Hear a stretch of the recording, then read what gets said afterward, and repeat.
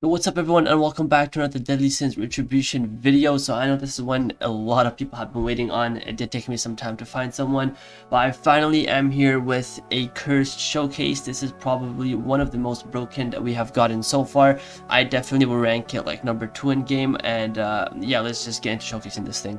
So I am going to pop up the movesets on screen in a bit, right after I give this guy a shout out. Where at detation. Detation. I don't know how to pronounce that, but yeah, this guy is the one who's going to be doing the showcase for us today. Yeah, listen, I'm gonna pop up. Oh my god, could you move? All right, here are the moves set. Let me just pop it from my screen as well. All right, so we have red. Oh wait, never mind. Reverse curse technique at clan level 1. Second one at 40. Third one at, is that 300? Never mind, that's a 100. All right, so now we're gonna move on to using the first move. It is reverse curse technique. Increases your healing factor multiple times over. So I do have all the details on it right over here. I'll pop it up on screen for you guys to see as well. So the first move, curse healing, so it has a 10-second cooldown, a 12-second CD with overlap. So it basically gives you like tick healing. It heals you over time, and once it runs out, once all the healing runs out, you have 2 seconds before you can reactivate it again. So it technically only has a 2-second cooldown, and you get to heal during that period.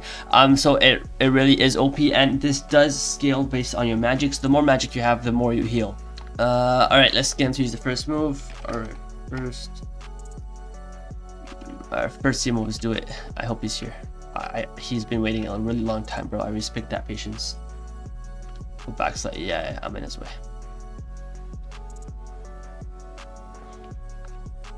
Does it like hit me or something? Oh, except, oh god, he's about to show on Iskanor. Oh god.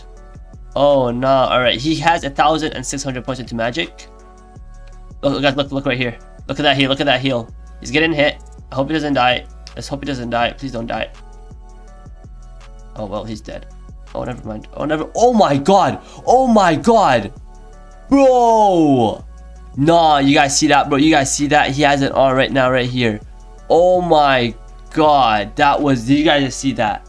It heals like every 1 second you get more HP. He literally tanked all of that from Iskanor. He went all the way down. And if you guys, I'll probably replay it.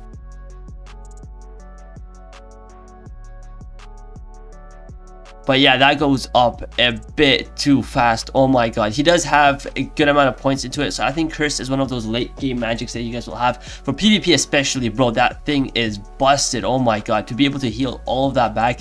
I think, what's it called? Deity also does have a heal move, but it has a really long cooldown now. So I'm pretty sure the cooldown on this is even better.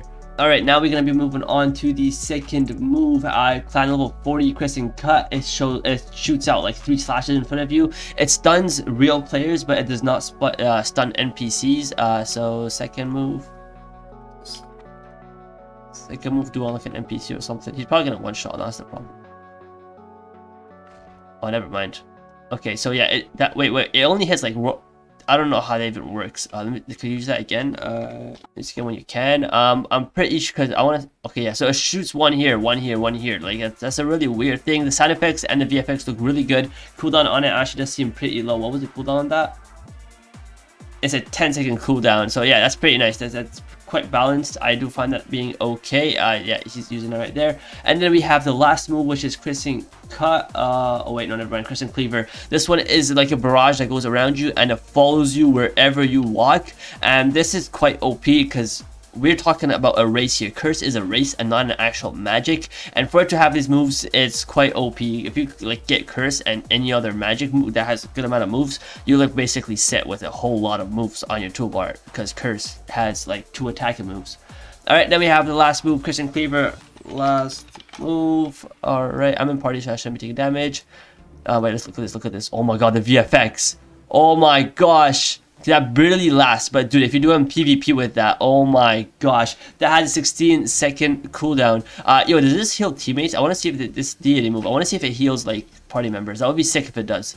Well, that's gonna be, oh my god, look at that. The VFX are clean. I know, I think during the, like before the game released, I was reacting to the sneak peeks, and I did say that they didn't look so good, but now that I'm looking at it, looking at the way how it's animated, that looks so good. Well guys, I think that's gonna be it for all the moves on Curse. It definitely is one of my favorites. Just the heal is so broken. Oh my god, you can easily destroy Escanor with that. That's so mad broken. But yeah, Escanor fights and boss fights, I should be streaming that from like a week or 2 weeks from now. I'm just waiting to kind of max out myself so I can help you guys out with fighting Escanor, because I do want to stream fighting Escanor, but I'm currently a big newbie. But yeah guys, that's gonna be Curse Showcase. Hopefully you guys did enjoy. Tier list should be coming out really soon. Now that I've showcased like all the good stuff, I'm gonna be making a tier list for all these like literally every magic, every race in the game. So make sure you guys stay tuned for that, and that will be it for this video. Thanks a lot for tuning in. Subscribe, hit the like button, and I'll see you guys in the next video. Goodbye.